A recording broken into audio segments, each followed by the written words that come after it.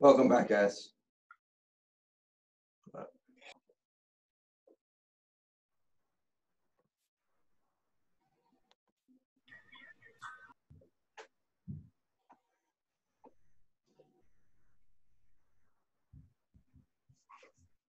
Okay, so back to significant figures. So in this situation, there's three significant figures, right? Now, this significant figures tells you how accurate, partially tells you how accurate my measurement is, right? By saying this, that means that I measured it to the hundredth decimal place of accuracy. That's different than me saying this. These are two different quantities. Even if I measure the 8.8, if I go to another precision, that means I measured it more precisely over here than I did over here. So significant figures can tell you how precise your measurement is. It's the purpose of it. And it also helps us to simplify very large numbers. So let me share my screen.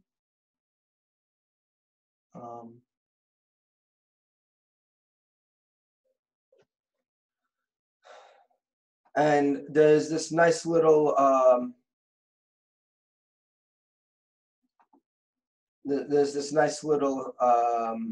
website from Columbia that describes it pretty well. So there's some some rules with significant figures, right? So all non-zero numbers are significant, right? They tell you something about the quantity. So when you write them down, you need all the non-zero numbers. Any zeros between two non-zero digits are significant. So like 1051. Now, what's not significant are zeros, and in certain places. So when if there's lead-in zeros, it's not significant, whether or not there's a decimal place. So like this 0.0023 only has two significant figures. Only the 32 is significant, right? And the reason why we do this is so that we could do scientific notation, which we'll go into in a second. Now, trailing zeros to the right after the number are significant. They tell you the accuracy, right? If I measured 92 millimeters, I know that I measured it very precisely within 100th of a millimeter. Here they wrote milliliters. It doesn't matter what measurement you do. So the zeros after tell you how precise it is, right? So if I wrote it like this,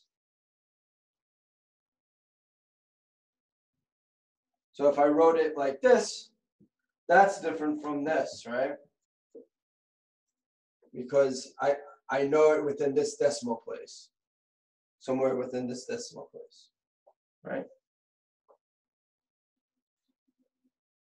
And then in general, your uncertainty will be the same order as this number, right? 0.05, 0.5, so plus or minus 0.05, right? So that's the precision you want to go to with the numbers. I'll share my screen back.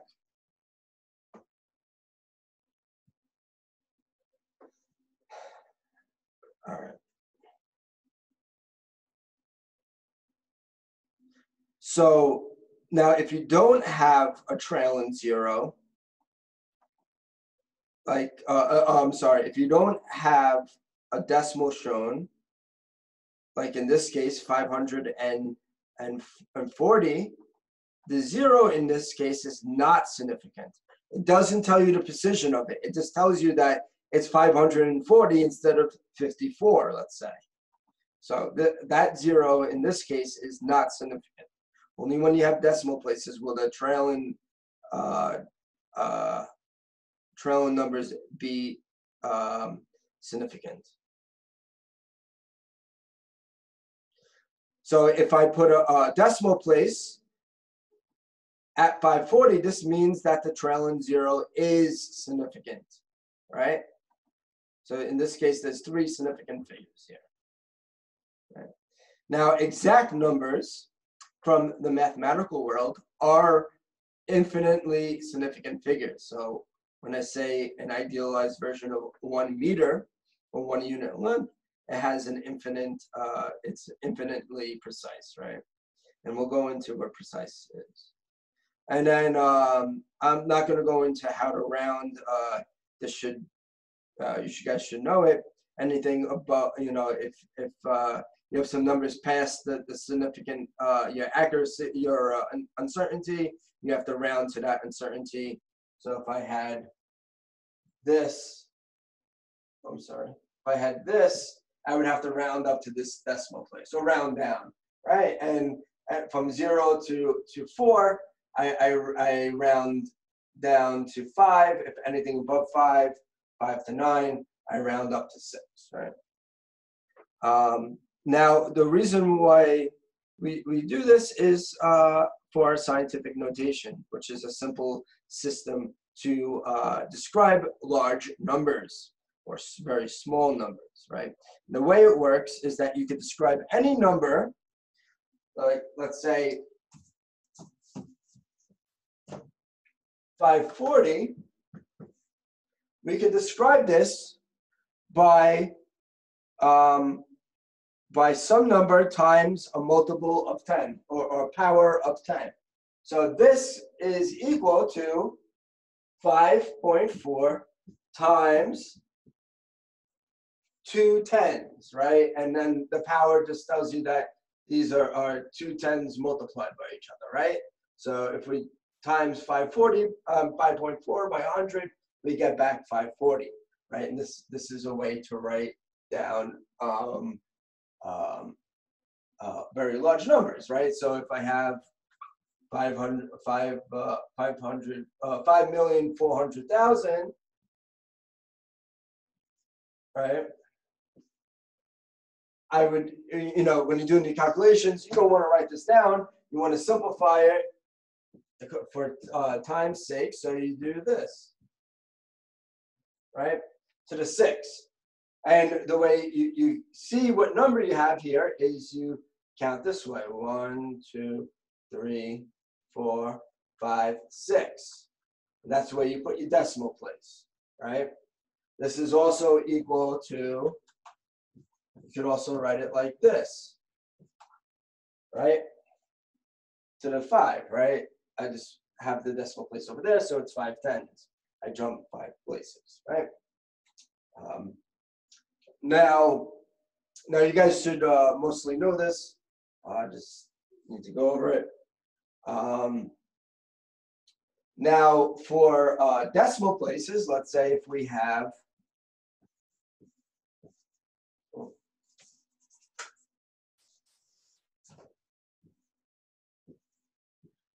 let's say if we have this number, right? We write this as 5.4 times 10 to the negative, and now we count how many times we move. 1, 2, 3, 4, 5, 6. So times 10 to the negative 6, right? So it's a little bit different in the fact that when you have a negative number, this is, you put the decimal place over here, you see how it's transposed, right? So we just move the decimal place the opposite way, and we get it over here. So this tells me that this is a decimal, right? Now, both of these have the same significant figures, right? Just 2. Right? And in scientific notation, you write out this, your accuracy. So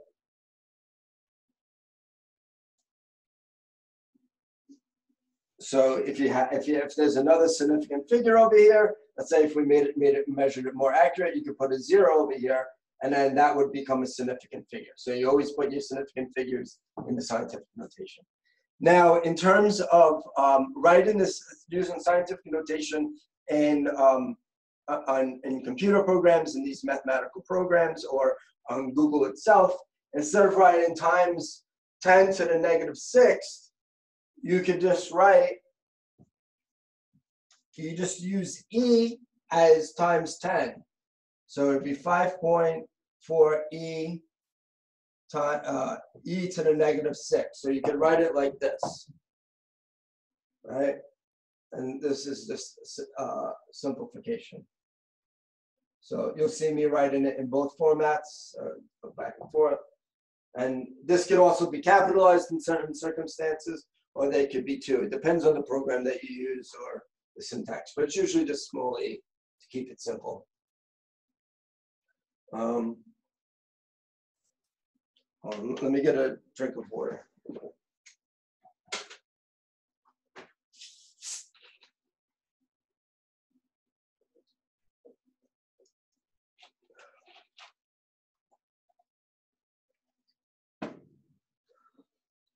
Okay.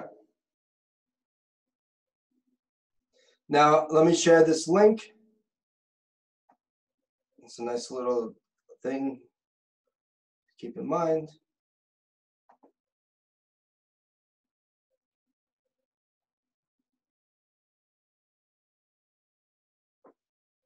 So any questions on this, on significant figures so far? Okay, sounds good. We'll probably run the full class today. I'll go until, maybe we'll take a 5-minute break at like 1:10. And then, or when this room ends, and then we'll finish the day. All right, so back to uncertainty.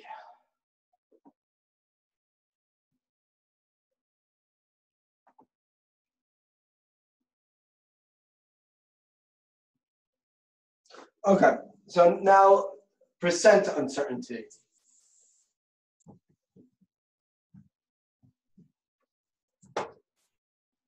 So when I had this uncertainty, right, 0.05, right? That's the actual number that I'm off by, right? Now this number can change based on, this actually doesn't tell us exactly how accurate this measurement is, right? Not right off the bat, right? It's actually pretty accurate. It's within 1%, right? Based on the numbers, right? But let's say if I measure 20 meters, the size of this room, right? If I'm off by 1 meter, if I have, if I have 20 plus or minus 1 meter, I'm off by a lot, right? I'm off by 5%. That's quite large. If you're building a house, you don't want to be off by this much, right? And this is a lot different than, let's say, if we measure a kilometer, right? 1,000 meters. Off by 1 meter, this is a very good measurement, right? We're only off by 1 meter. That's 0.1%, right? So it's not actually always good to think about uncertainties in these absolute numbers. It's better to think of it in terms of percentages. So in terms of percentage, right, in this case, we would have, to turn this into a percentage, we just take the uncertainty and we divide it by the actual measurement. This really gives us quantifies how accurate our measurement is. So for this case, the uncertainty is 0.05 divided by this. And can somebody do the calc? Oh, I can do it real quick.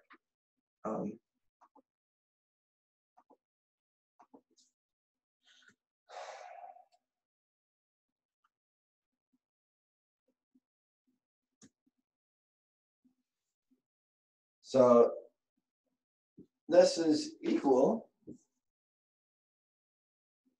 to 0.056, right? Which we'll round up to 6, right? So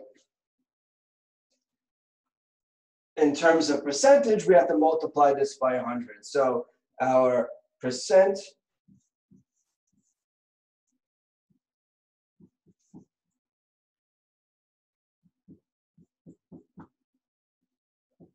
is equal to this number times 100, right? And this gives us a percentage, and it comes out to be 0.06%, right?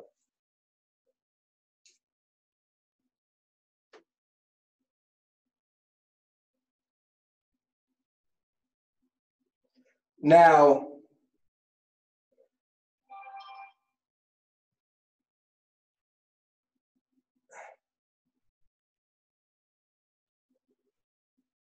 there's two types of ways we describe how close we are to the actual number. There's two words that we use. We use accuracy and precision, and they mean two different things.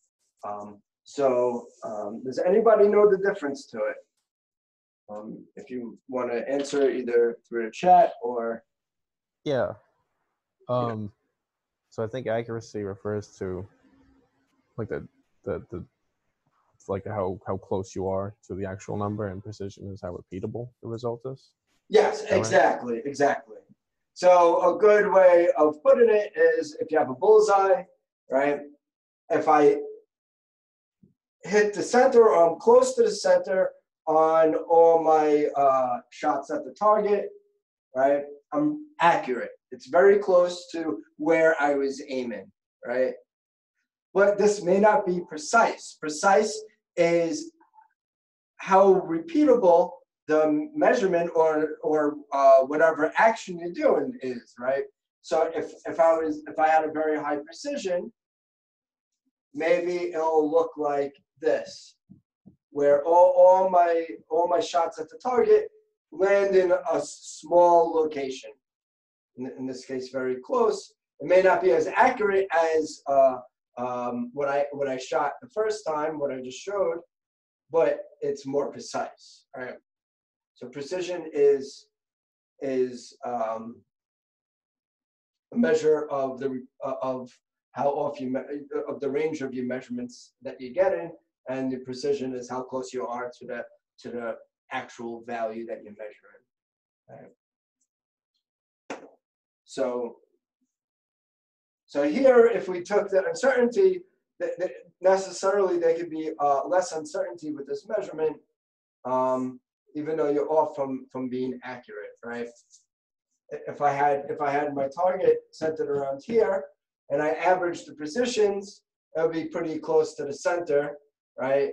But the uncertainty would be very large, right? Because they're spread out over a wide area. So, and there's statistical methods that you use to actually get the uncertainty in this case.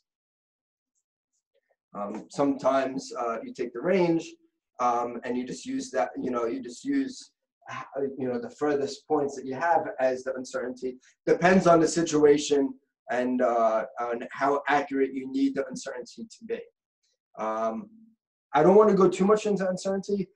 Since this is a summer course, there's more important things to do that I feel like than uncertainty, but it's definitely very important in measurement. So if you're becoming an engineer, if you're majoring in engineering or some other science, it's important that you know how to do uncertainty. Usually we'll do it in the lab.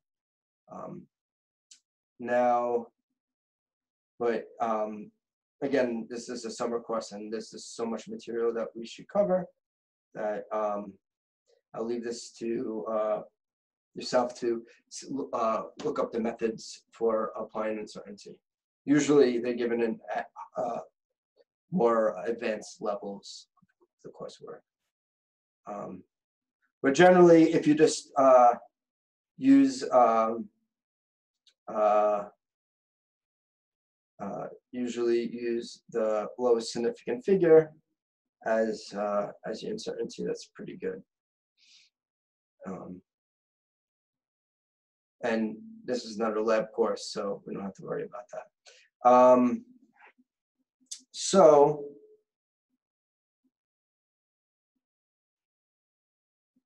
next, I want to go into units and standards and standard unit system that we use, the SI system, Standard International. So we work, as scientists, we work in the system of SI units, and this was developed at the late 1800s because people would use published results in different unit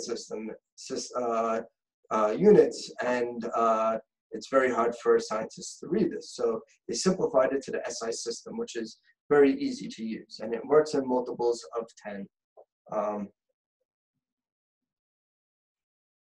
So the way it works is that when you have multiples of 10, you add a different value. Let me share my screen for this part.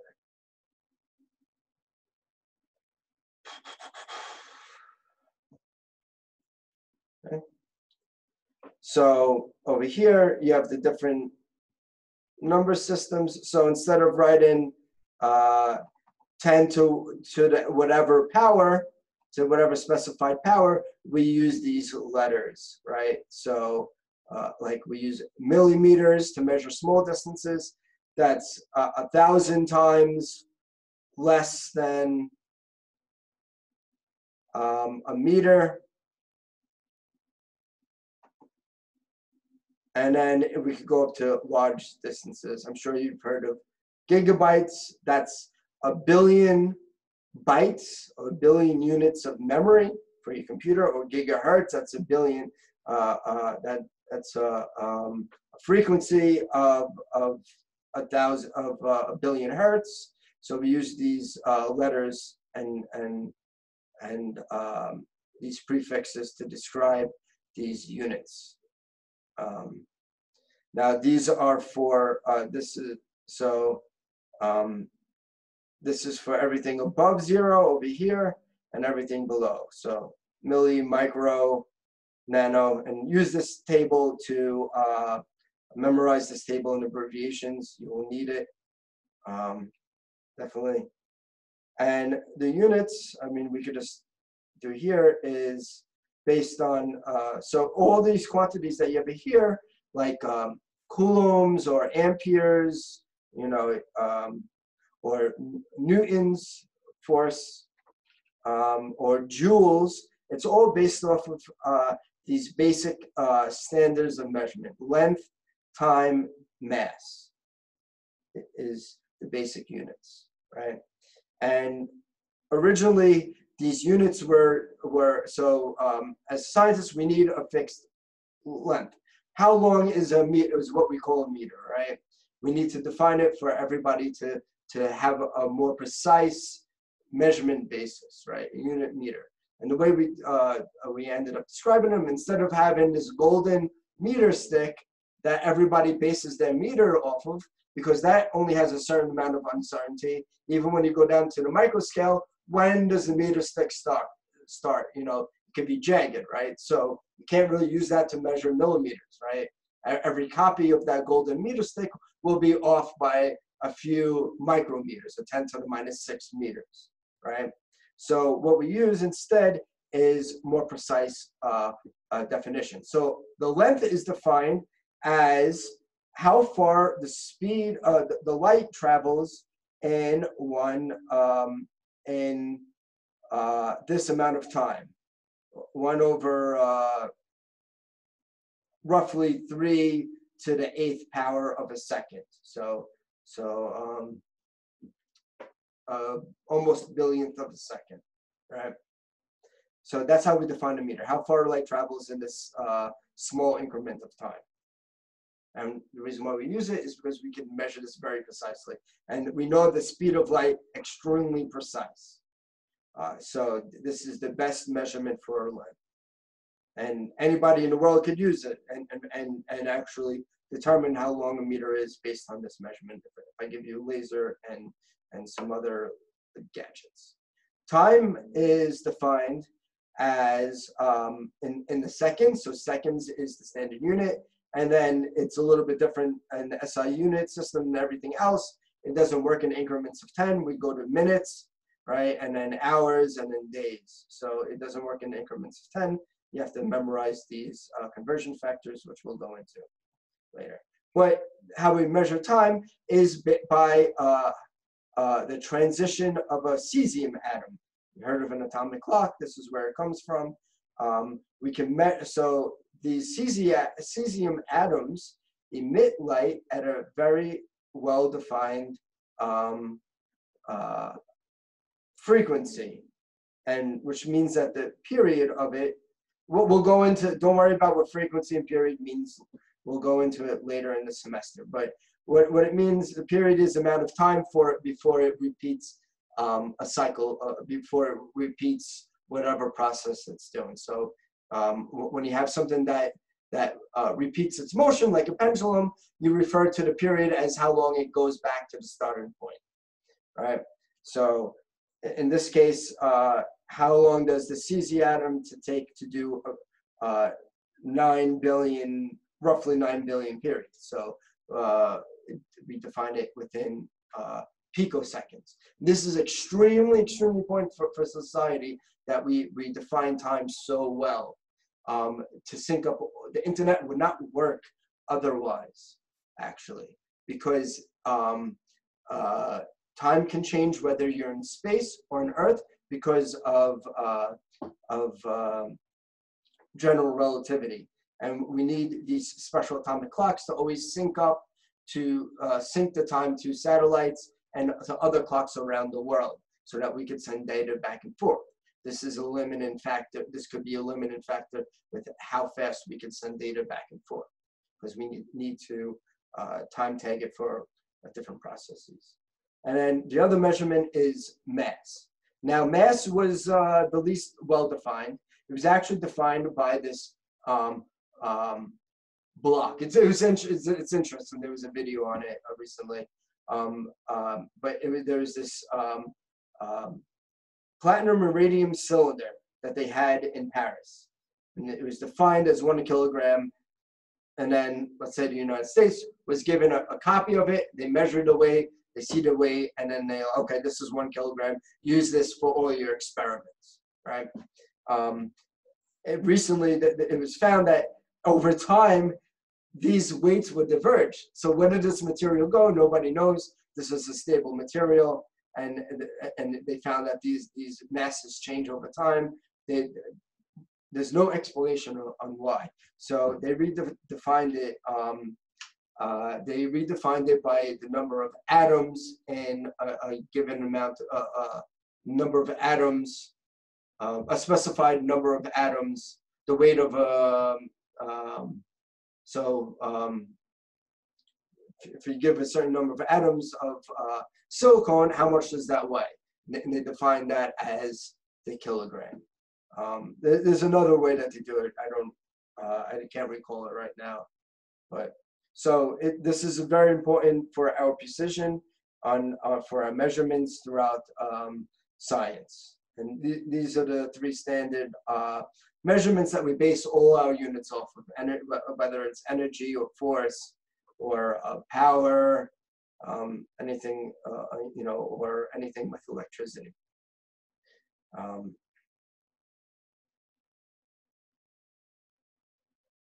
There's other systems. The standard system is MKS, kilometer, kilogram, second. So these are the basic units. So whenever you do an equation, you always want to use kilograms, meters, meters, kilograms, and seconds. You always do the formulas with these units. You always have to convert it to this amount. We don't work with grams, we work with kilograms.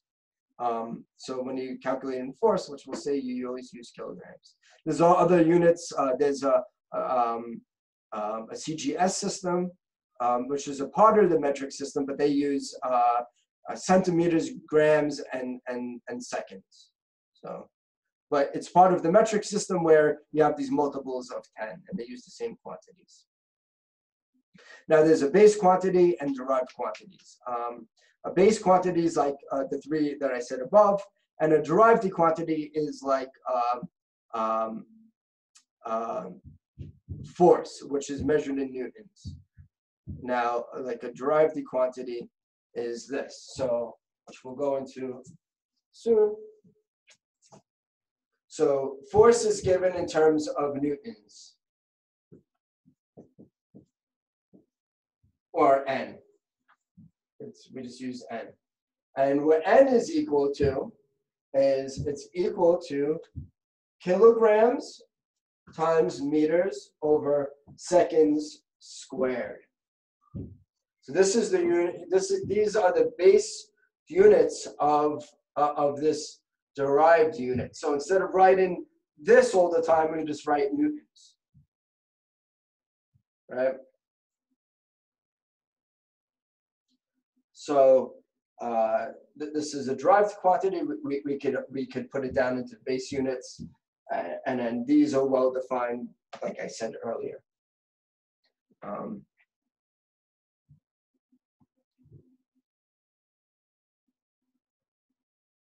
Now,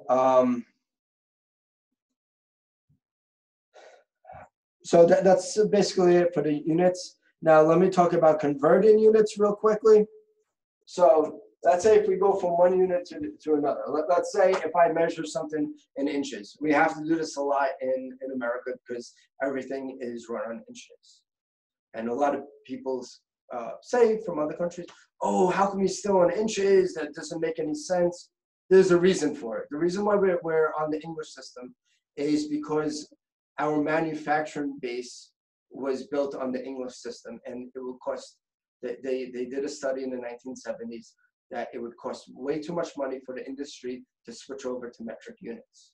So after World War II, we were all, the United States was the only country left with the manufacturing base, and everything was based on this older system, and we still had all this manufacturing with this older system, and there's too much momentum built up in this older system that it wasn't worth the cost to switch over to the metric system.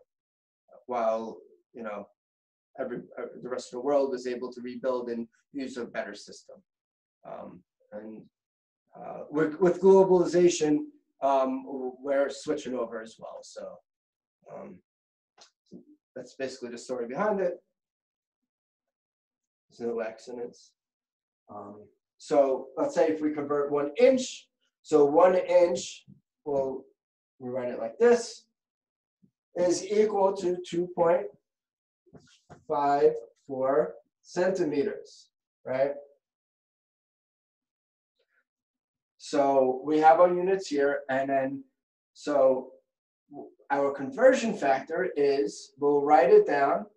What we do is use a little trick. So we kind of treat these dimensions, these dimensions almost like numbers where we can move them around. So we divide 1 inch over here, and we divide 1 inch over here, right? And on this side, what we say is we're left with 1, right? Now this is a lot different than saying we have 1 inch. Yes, the number is the same, but this is unitless. There's no units associated with this because we divided out the units. We treated the units as if they are almost like numbers. We divide out the units, and then we have it over here. We have 2.54 divided by 1. So we can get rid of the 1, and we're left with 1 is equal to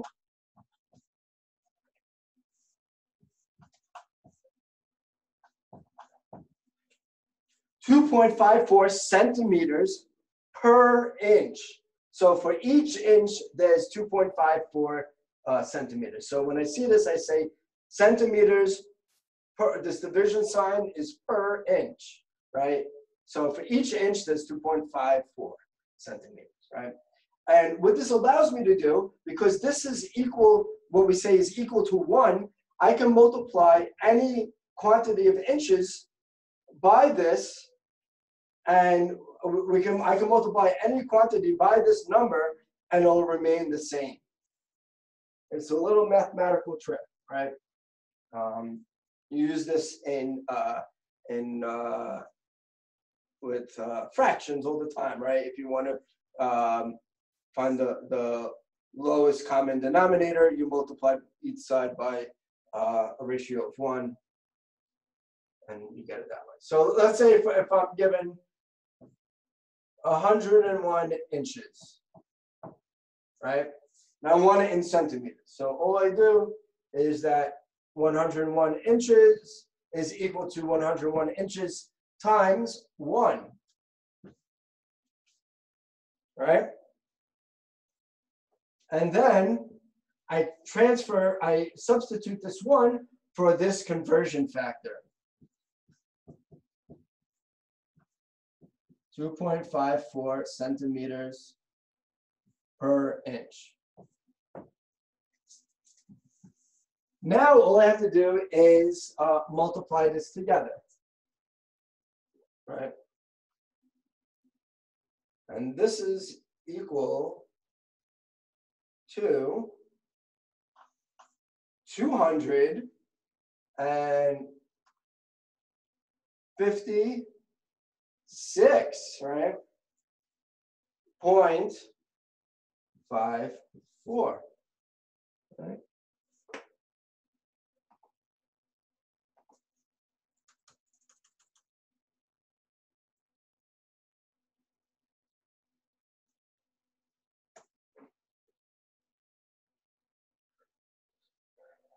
So, and then what we do is we multiply the units together. And here, when you multiply it, because this is divided, we'll have inches over inches, so they cancel each other out, and we're left with 2.5 centimeters. So 101 inches is equal to this amount of centimeters.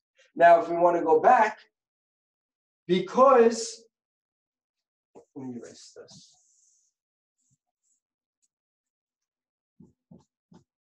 Because this is equal to 1, we could just invert this. So this is also equal to 1. You see that? Because 1 over 1 is 1, of course. So now if we want to go back to centimeters, so if we're given this amount of centimeters, we want it in inches, we just multiply this now by 1. Right? And then we could plug this in over here. And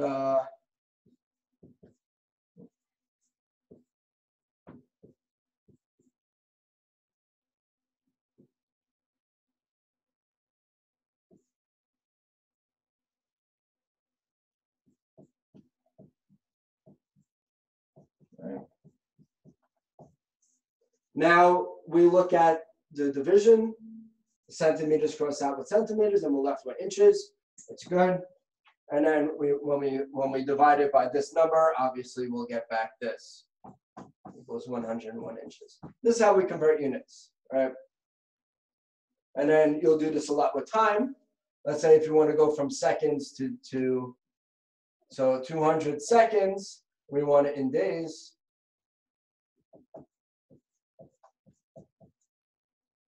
Right? So let's say if we do this, 200 seconds. So we first